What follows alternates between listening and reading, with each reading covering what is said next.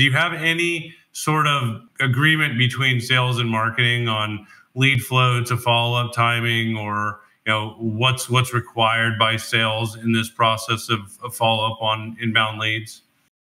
Yeah, first off, love Mark. I had the opportunity to speak with him, and everything that falls out of that man's mouth seems to be relevant to any go-to-market machine day to day. We do have that. So to point to a couple of things, what is the value of a lead? Is a lead? Is an MQL an MQL? The answer is no, right? Because those MQLs and those leads are actually people, and each of those people are in different environments and have different situations, and they're at different points in their buying process or their solution process. And secondly, they have different levels of power or influence within their organizations, and each organization has different decision-making processes.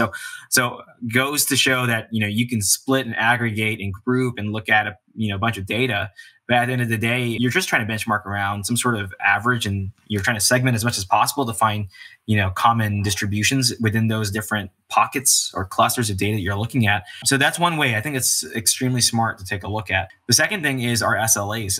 SLAs at the end of the day is about alignment and partnership between marketing and sales.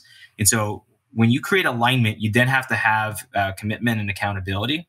That commitment and accountability is about what are the series of activities based on the insight provided by management. Just so, for example, it doesn't always work out, but maybe it will for the most part, because that's what the data suggests.